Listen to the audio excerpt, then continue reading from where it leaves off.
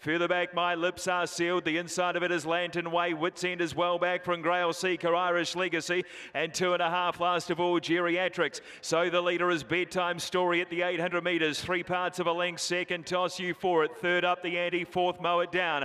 Pericles the next. 2 lengths away, New Millennium. Tokyo Tycoon on the rail, followed by Revolt. 3 wide of them. My Lips Are Sealed. Lantern Way is cluttered up on the inside. Wits End urged along. Irish Legacy makes her move wide on the track, but gives them a start. Well back, Grail Seeker, and back with those Geriatrix. Homeward bound in the Guineas. Bedtime Story leads the way at the 300 metres. From now, Tokyo Tycoon coming up the inside. Wider out, Wits End trying to roll home from the back, and then Irish Legacy. The leader, Bedtime Story, New Millennium. Grail Seeker bursting through in the middle. Grail Seeker hit the lead for Kyle Wilson-Taylor.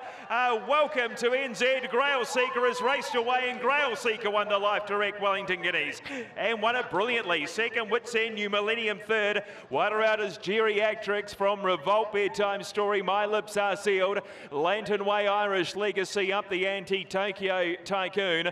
Well back second to last there, Toss You For It and Mow It Down, drop right out to be the last in.